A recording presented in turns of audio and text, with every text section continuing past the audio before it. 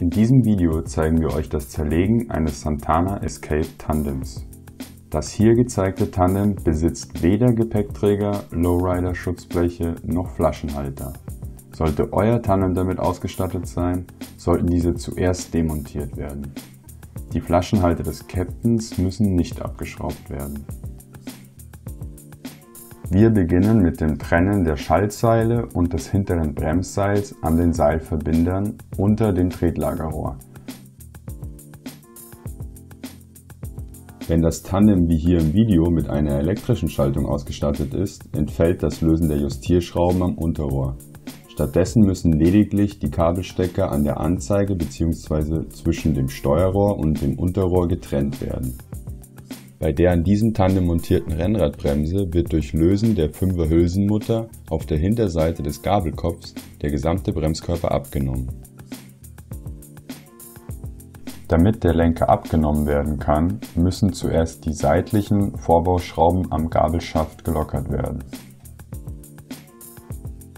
Anschließend wird die Steuersatzkappe abgeschraubt und der Lenker kann durch Ziehen am Vorbau vom Gabelschaft abgezogen werden.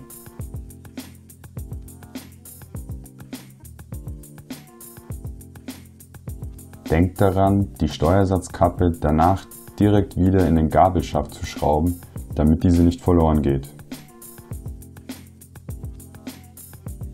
Jetzt stellen wir das Tandem auf die Sättel. Der Stoker-Lenker bewahrt dabei das Tandem vor dem seitlichen Umkippen.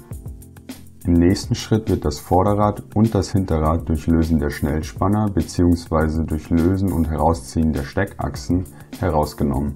Die Schnellspanner können auch bereits ganz aus den Radnamen entnommen werden, da diese später einzeln eingepackt werden. Danach mit einem 8er bzw. 10er Inbus zuerst die Kurbeln auf der Seite der Synchronkette lösen. Die Kette bzw. der Riemen wird dadurch gleich mit abgenommen. Tipp: Beim Riemen kann mit Hilfe eines farbigen Stifts die Position der Kurbeln an Riemen und Riemenblätter markiert werden.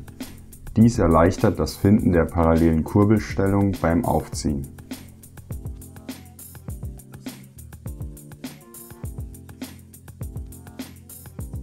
Jetzt können die Kurbeln auf der anderen Seite abgeschraubt werden.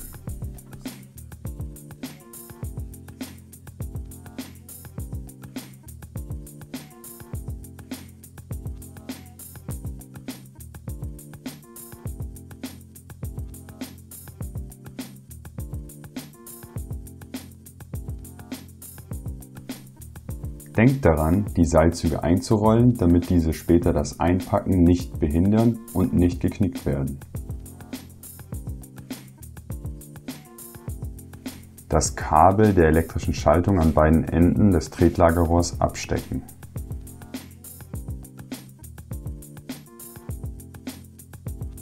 Auch wenn die Kette mit einem Kettenschloss geöffnet werden kann, empfehlen wir diese am Rad zu belassen. Hierbei ist jedoch darauf zu achten, dass die Kettenstrebe beim Einpacken mit einem Schutzpolster versehen wird, damit die Kette am Rahmen keine Kratzer verursacht. Ist man mit der Montage der Kette vertraut, kann diese auch geöffnet werden und zum Beispiel in einen Zipbeutel verpackt werden. Falls zusätzlich ein Gepäckträger mit in den Koffer verpackt wird, muss das Schaltwerk abgeschraubt werden. Die Kette kann dennoch am Rad verbleiben.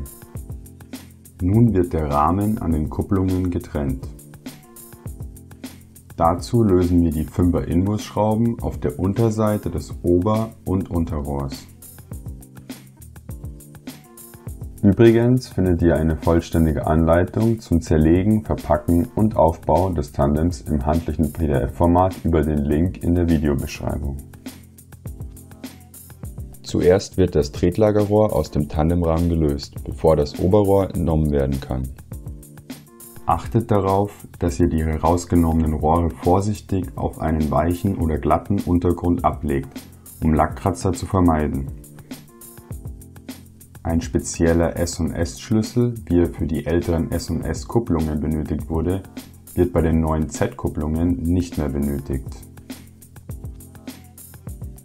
Als nächstes wird die Sattelklemme gelöst und der Stoker-Sattel inklusive Sattelstütze kann herausgenommen werden. Danach wird der Captain-Sattel samt Sattelstütze und Stoker-Lenker herausgezogen.